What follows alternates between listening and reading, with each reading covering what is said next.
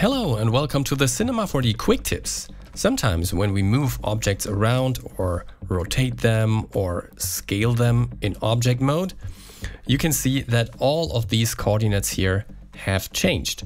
But what if you just want to reset everything here? So bring back the positions to 0, the rotations to 0, and the scales to 1.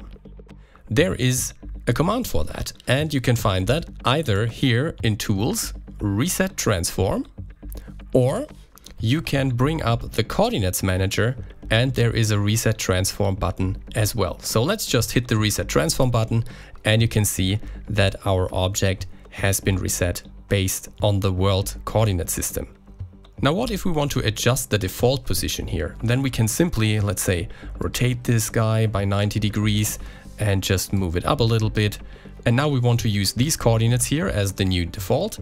And we can do that by unfolding the freeze transformation section here and hit freeze all. You can see that the values from up here have been copied down to this section, and up here the coordinates are now default. And now we can move this object around and also rotate it and scale it again. And every time we hit reset transform, the object will be reset to our custom default position. Alright, if we want to get rid of this, we can simply hit the unfreeze all button and reset the transform again, and here we are. Cool, now let me fold this section again because we don't need it anymore.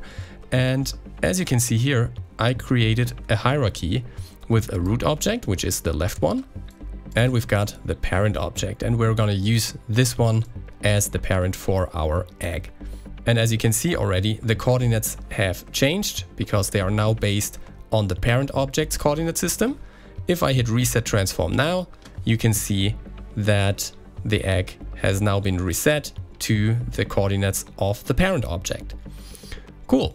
If we want to reset it back to the scene origin, we can also do that by using a modifier key. On PC, it's Control.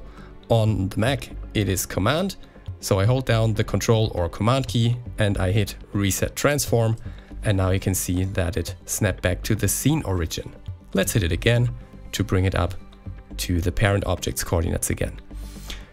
And now we have this root object, and there's also a way to reset the coordinates of the egg to the root object's coordinates, and also by modifier key. So if we select the egg again and then we hold down Shift as we hit Reset Transform, Cinema 4D will go all the way up in the hierarchy until the topmost object, which is the root object here, and use this object's coordinate system to reset the coordinates of the egg. Thanks for watching. If you enjoy our quick tips, please like, comment and subscribe.